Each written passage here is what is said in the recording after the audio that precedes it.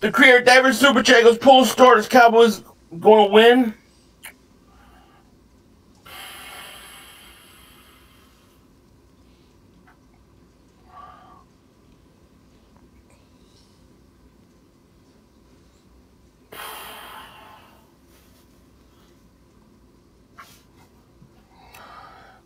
Remember, I said, of course you gotta play your starters. What is this? What is this? What do you mean don't play your starters? Of course you play your starters. You have a chance to win division. What the fuck you talking about? The fuck you talking about? You wanna have a little tea party? It's football, man. You play fucking football. The fuck you talking about? You sit people when you have a division on the line. No, you don't sit people. Prophet, remember 13 months. Now Washington will win and this player will lose. I hope not. I hope we don't lose. Louis Davis Super Chat goes, this is one of you guys that wanted us to play. You fucking play your starters when the division's on the line, moron! Davis Super Chat, but that's such stupid shit. God! You guys want to play tea time? Tea time with the Eagles? Let's play tea time with the Eagles. The division's on the line. Of course you play your starters. You don't sit them. Shit, man.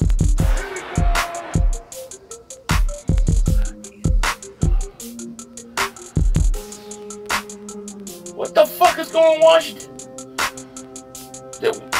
You don't sit your starters when you have the division chance to win. What kind of shit is that? God, what do we play? Let's tea time with the Eagles. Hey, let's have a little tea. Yeah. Hey, Giants, how you doing? We send no starters, even though we could win the division.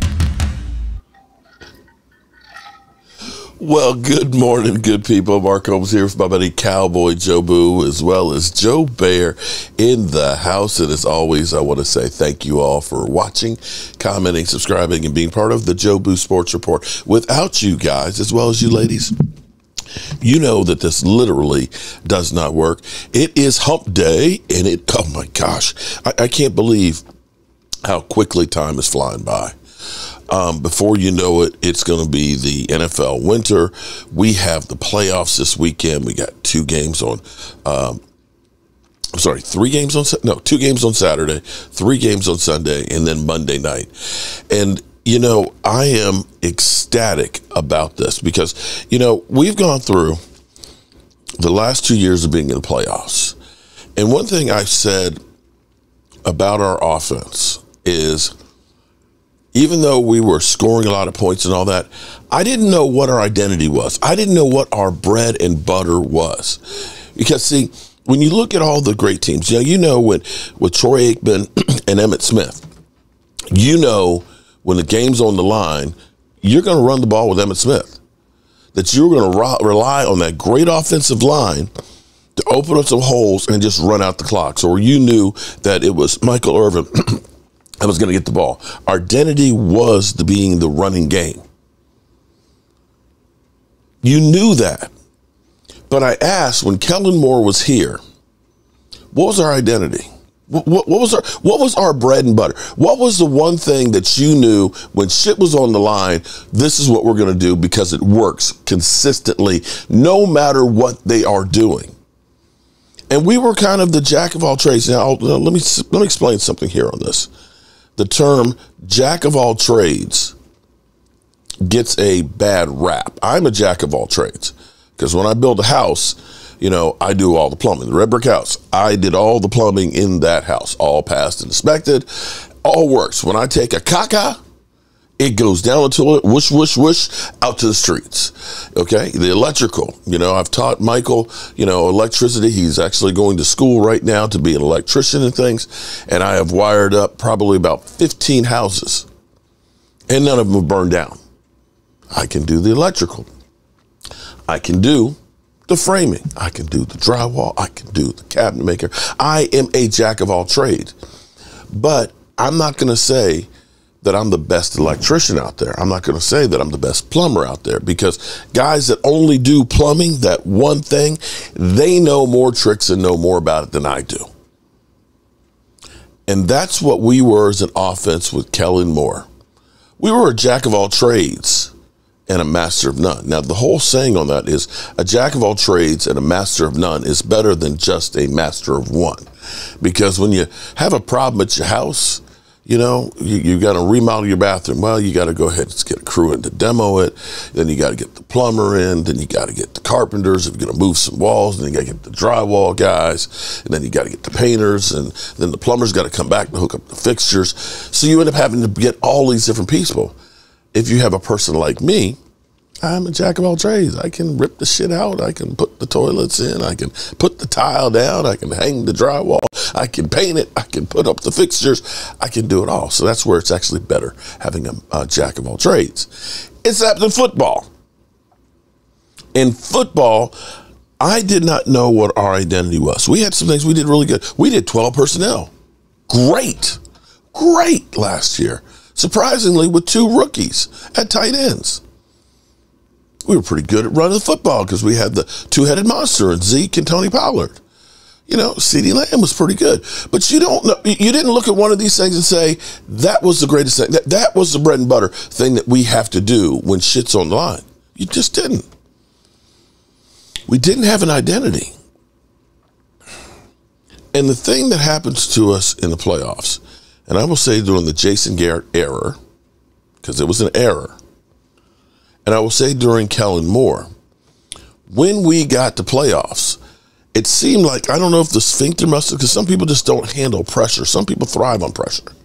It seemed like the sphincter muscle would tighten up. The things that we would do in the playoffs, we didn't do. I'm sorry, things we did in the regular season, we didn't do in playoffs. The 12 personnel. The moving the pocket, because Dak Prescott is great on the move, one of the best quarterbacks outside of the pocket in football. We wouldn't move the pocket. We wouldn't do 12 personnel. We didn't do hurry-up offense. All of the things that the Cowboys did really well just kind of went out the window when it comes to playoffs. And that was true during the Jason Garrett era, and that was true during the Kellen Moore time. And we didn't really have an identity of saying, like the Washington Redskins, I forgot what it was called, but basically pulling the tackle and the guard from the backside and just running it with John Riggins. Boom. They could run that. They would tell you they're running it, and they couldn't stop it. Well, I'm here to say that I think the Cowboys finally have an identity. I think they have finally found what their identity is Dak Prescott to CeeDee Lamb. That is the thing that they can't stop. That is the best quarterback wide receiver group right now. When you think that CeeDee Lamb is only 50 yards behind Tyreek Hill, and when you think about those 3 games where he had less than 54 yards, where we weren't even using him, before the offense evolved into using play action, using motion, using CD in the slot and things and moving people around. It was kind of like we were Stone Age and then we were modern offense. Stone Age offense, modern offense. And from that time since, CeeDee Lamb and Dak Prescott have been unstoppable. And it's a passing game. As much as Mike McCarthy said, I just want to run the football. We're not great at running the football. We're not bad, but we're not a great team at running the football. We are not going to be able to say, we're just going to line up, we're just going to run at you and win. It's not going to happen. It's not going to happen. And having that quick strike capability, that 4 TDs against Washington, that 36 TDs on the season, that offense is scoring and making the other teams play catch up.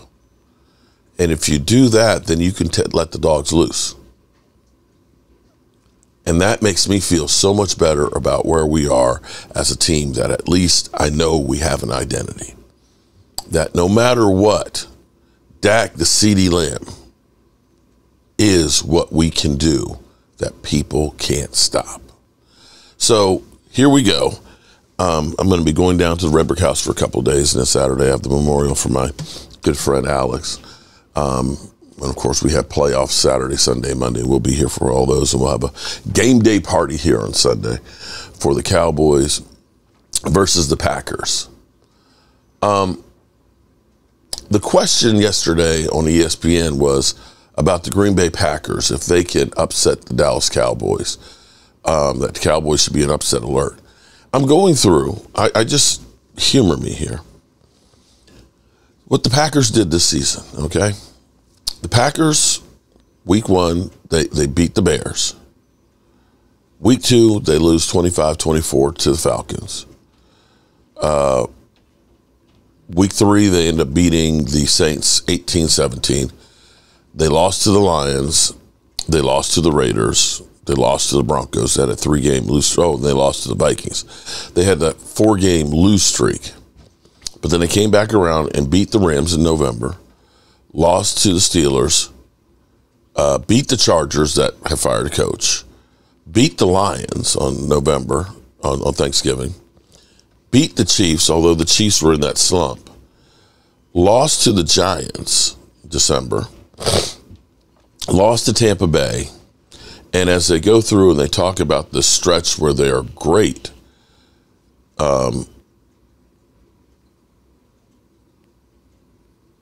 they beat the Panthers 33-30, they beat the Vikings 33-10, and they beat the Bears 17-9. So you can go through here and you can kind of say, yeah, they have scored a lot of points the last few games. But they scored 33 against the Vikings, which is a terrible defense. They scored 33 against the Panthers. They scored 17 against the Bears. Not exactly the best of defenses, and 22 against the Giants, and 20 against the Buccaneers.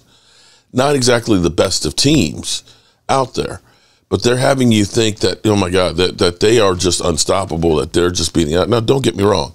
They did beat the Lions, which is a really good team. They did beat the Kansas City Chiefs, which is a really good team too.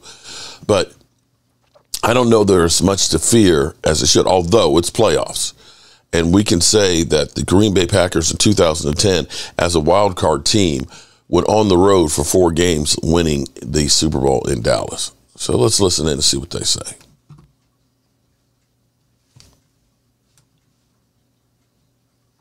No, Orlowski comes on the show a lot and beats the drum. I mean, come on. Let's be the San Francisco 49ers, the best team in the NFC and have been pretty much all season. They got to beat it there. And then finally, Dominique, if I said the Packers are going to upset their old coach, Mike McCarthy, and knock the Cowboys out on Sunday, is that fact or fiction? Yeah, I think that's fiction. The Packers have had a very successful season, and as I mentioned earlier, the draft that they've had the last couple years, like they got a lot of really talented young players outside of the quarterback. They've built a really good team, and they're slightly probably ahead of schedule considering that they moved on from a Hall of Fame quarterback. So let's talk about them a minute here, okay? Let's dive into this game, because the Cowboys finally have everything set up for them. We have discussed ad nauseum how they got the 2 seed in improbable fashion. So the road will go through Dallas until they have to go to San Francisco. To your point, the division winner can never repeat in the NFC East, all of that stuff. Golly. But we all know that also styles make fights. Yes. The Packers have been playing really well. Their quarterback has been red hot. They're finally getting healthy on the offensive side of the ball. Defense hasn't been as good as we thought it should be.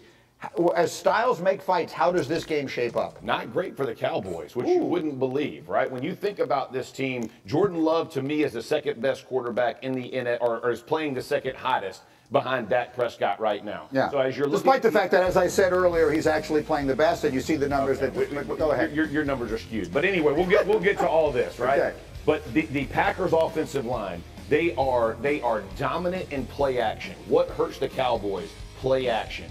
What hurts the Cowboys? The run game. The defense for the Cowboys is going to have to be the difference maker this week against this team. So when you talk about styles, it's not just can they go score points, it's can they limit the Packers. And again, this is not a great match. This isn't the first matchup they would have wanted going into the playoffs for sure. Yeah, and I think the Packers are playing much better now than they were early in the season as an offense in particular. For sure. Aaron Jones and that rushing attack could potentially be a problem. But The Packers still got to play defense. And they were better at it last week, but they haven't been good at defense all season or last season or the season before that. And you know who's really good? Dak Prescott. CeeDee Lamb. He's been, as we pointed out, he's probably playing the best. If it wasn't for Lamar Jackson, he'd be the MVP of the league right now. There's no reason to believe that he's not going to be able to do whatever he wants with him and Brandon Cooks. Green Bay better line up under center every snap.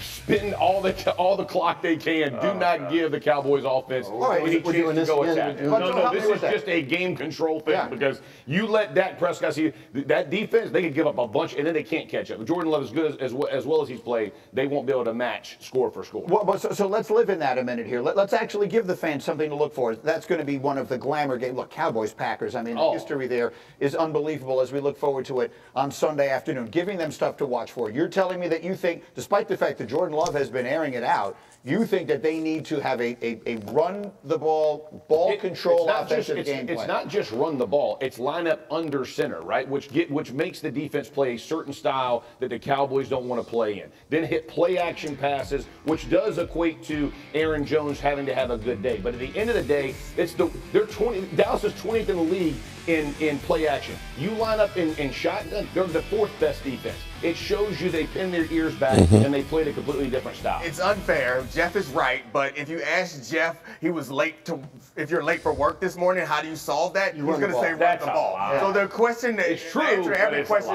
that you ask Jeff is going to be run the ball. But I do think that reducing the number of possessions is probably a smart idea for the Packers going. And how do you do that? Because even though Jordan Love's been good, you give that Cowboys defense a lot more opportunities to make game-changing plays, and they have so many players from Deron Bland all the way down. So what do you do? Yeah, you're right. Okay, so just what I woke up with. Like, what's your Wordle starter word every morning? Run the ball. Like, that's right. I mean, so look, my concern with the Packers is the same as it's been all year. Young team, inconsistent team. You don't know what you're necessarily going to get one week to the next.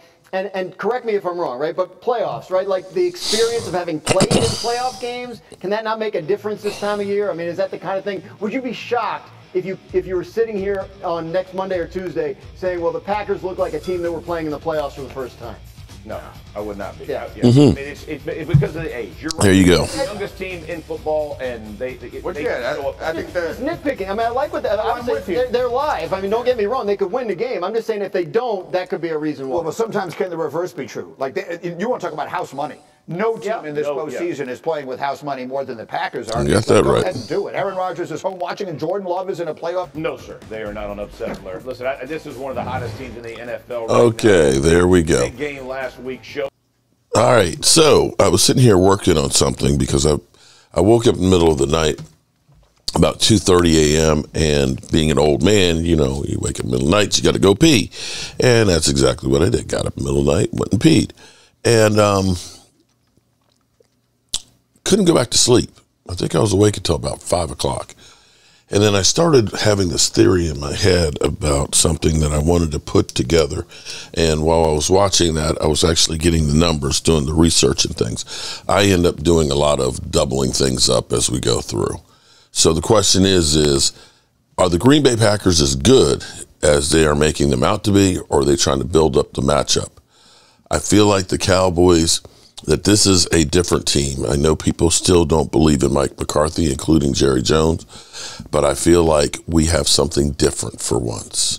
All right, good people, I'm going to get on out of here and head on down the road, get the truck packed up, and I'll see you at the Red Brick House. Holmes here, and as always, I want to thank you all for watching, commenting, subscribing, and being part of the Joe Sports Report.